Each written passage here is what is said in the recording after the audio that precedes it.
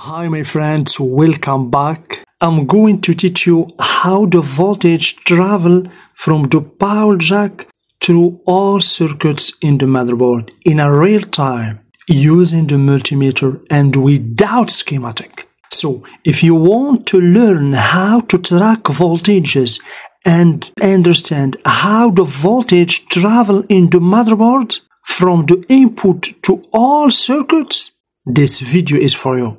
Let's get started. Please, if you are serious about improving your repair skills, subscribe and hit the bell icon to be notified for future videos like this one. And to be part of our family where I have over 1000 friends, you are very welcome.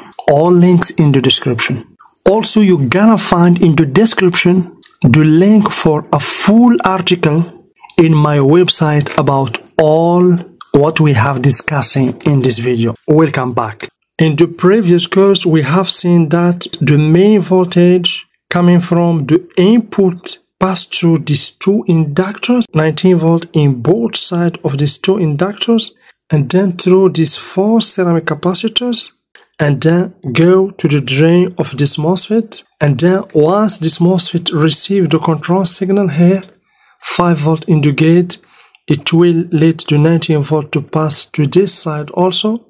3 pins of source hold 19 volt. We're gonna find here also 19 volt, as you can see, in 3 pins, and also in the gate 5 volt, the same as this one. And then here the voltage will travel to the drain, as you can see in this side, because the switch is activated.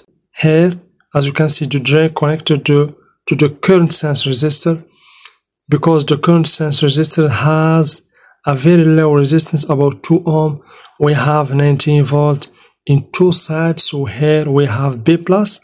This B plus, of course, will be distributed to all circuits in the motherboard. So let's begin from the power jack. Please just stay tuned, you gotta understand everything step by step.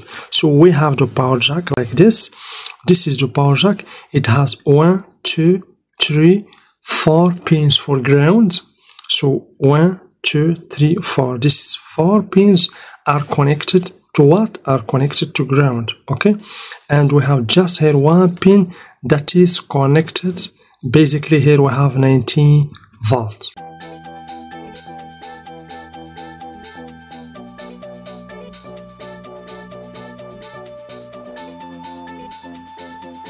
Now, from this point, the voltage will be traveled directly to the CPU circuit, also to the RAM circuit, also to 3 volt 5 volt circuit. Let's look for the 3 volt 5 volt circuit.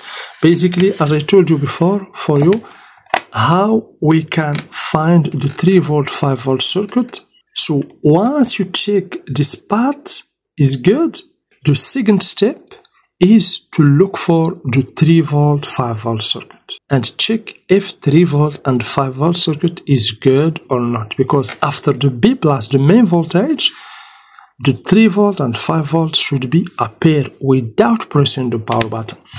So how can we know the 3 volt 5 volt circuit without the schematic? So we should look for inductors like this, but look for 2 duplicated inductors. Here we have just 1 inductor.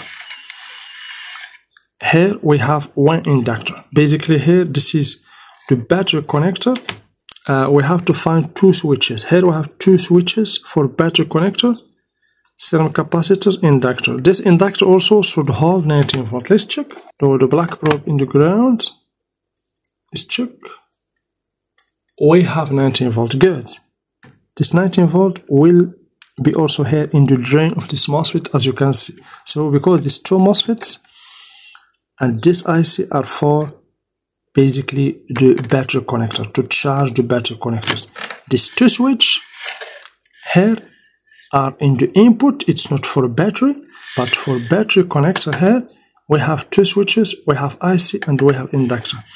So we have just 1 inductor. Here we have just 1 inductor. We have 1 inductor for RAM. Here we have 2 inductors. Do you see? two duplicated channel, where we have inductor, two capacitor, inductor, two capacitor, controller, two capacitor here, two capacitor here.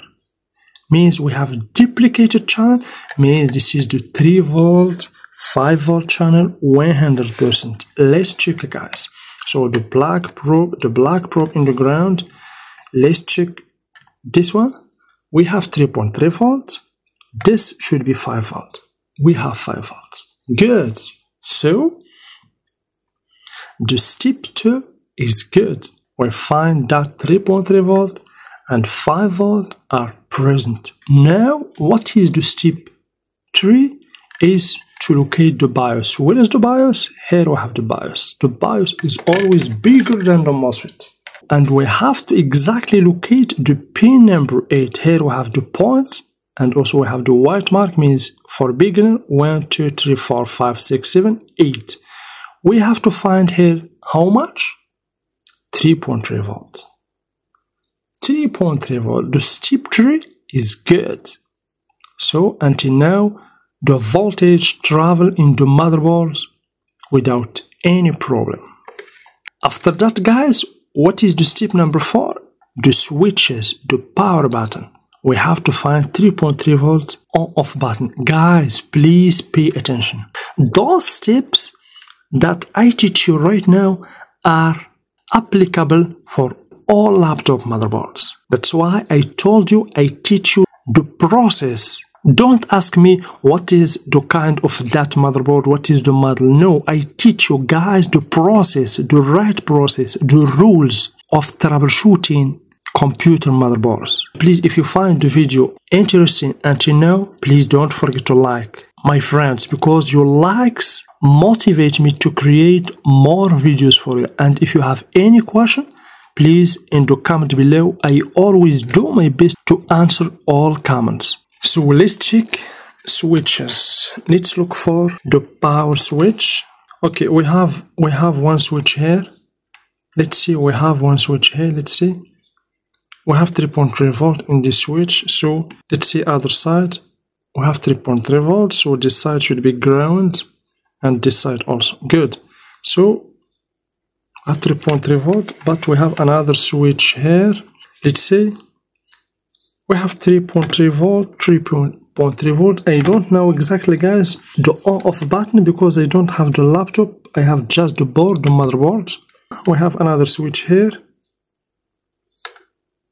Okay, let's see. Basically here we have to find 3.3 volt. Oh, 3.3 volt is missing in this switch. I thought maybe the switch is the on-off button.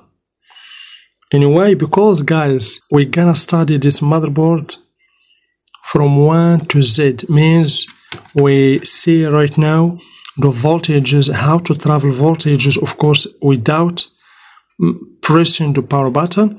But we're gonna also press the power button and trace other voltages for the processor, for the RAM, etc. until we know about all voltages in the motherboards. So I press this button, we have LEDs, nothing happen. This button also, guys, nothing happen. Okay, so here we have another damaged button.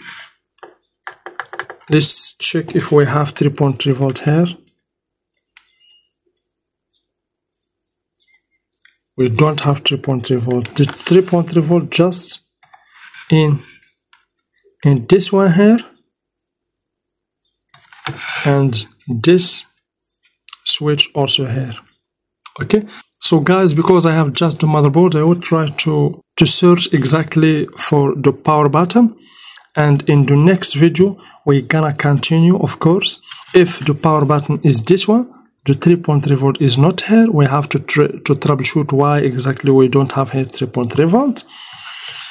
If is this one over here, means we press the button like this, nothing comes on here, we have the LEDs is not on, means we have problem with this board. Anyway, we have to troubleshoot this board step by step until the end and until is on totally. Okay, right now we stops in the button. This is basically the step number 4.